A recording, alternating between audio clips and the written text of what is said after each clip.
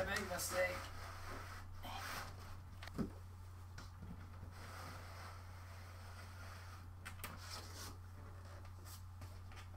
Punk.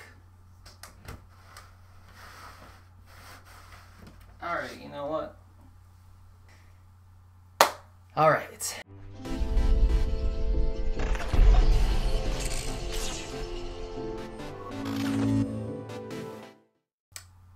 Hello, my name is Vincent Baker. I'm very happy to have you here, and today I will be discussing War of the Visions, Final Fantasy Brave Exvius.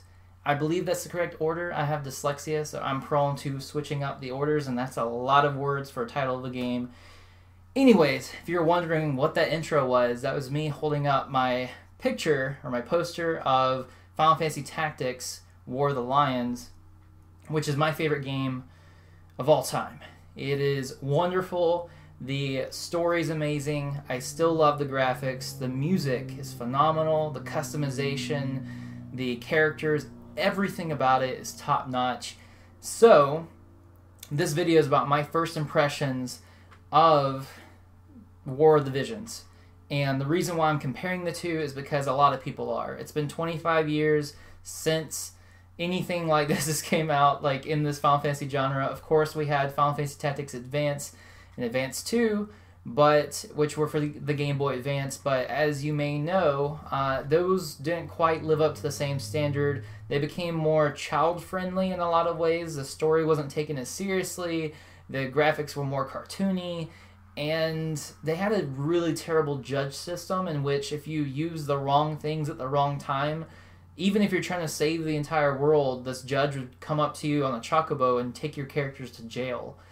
A very weird thing to have added, so you'd have to collect cards and try to go up against that. But if you show up to battle as a knight and you have a sword, and if you use it during certain battles, you get arrested, which I thought was pretty stupid. But anyways, we're not here to talk about those games. We're here to talk about War of the Visions. So War of the Visions is a mobile game, unfortunately. Because by its very nature of being a mobile game, you can just kind of smell, you can just gather the sense of like you're going to be like preyed upon for your money. And so I put in 2 hours into this game, so it's definitely a first impressions. I will say the characters are pretty cool so far. I like the characters. The mechanics are very similar. They have bravery, they have the moving on the tiles, they have vertical, they have range, or verticality I should say. There's cool special abilities, there's different job abilities, and it seems like you can kind of mix and match some of that.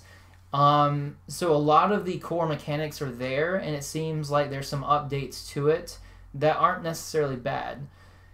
However, there is a lot of like shards and gems and this and that, and I don't play a lot of mobile games. So if you were ignoring this because you don't play a lot of mobile games, I'm right there with you. I don't particularly like a lot of mobile games. I've only played, I think, one mobile game for a month, and that's as most as I could get into it. And it's just not usually my thing, but this one I definitely want to keep playing. I hope that I can continue playing and not have it be too much to my detriment that I am not paying to win, so to speak. If I can continue doing that, then this game could score very highly for me.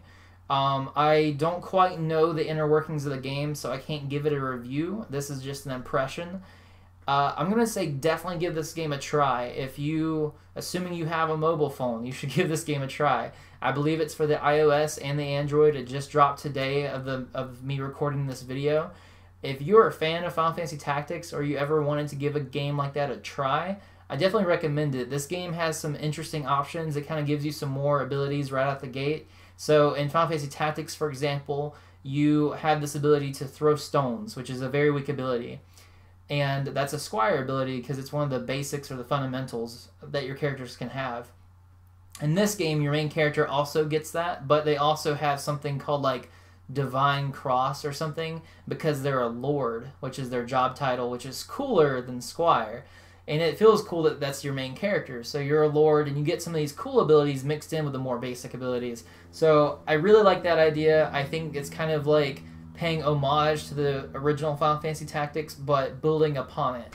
So some things I hope to see in the future is I hope we see a lot more monster variety. I hope we get a lot of job class variety. I hope I run into a lot of different characters. And I hope that I can keep playing the game and not be hindered by it. But if you're a huge fan of Final Fantasy, if you love tactics, or if you've been interested in those things, or if you just love like anime mobile games, then please give this game a try. Let me know what you think. Let me know if you see anything that's terrible that I should watch out for with it. But I'm going to keep playing it, and I think you should give it a try too. Thank you so much, and as always, stay awesome. The video's over, but this was made by our Patreons. We really appreciate what you've done for us, and we'd appreciate it if you'd continue following us further at patreon.com/VindicatedEntertainment. Yeah, you guys! Be sure to check out some more of our videos, okay? Bye! That was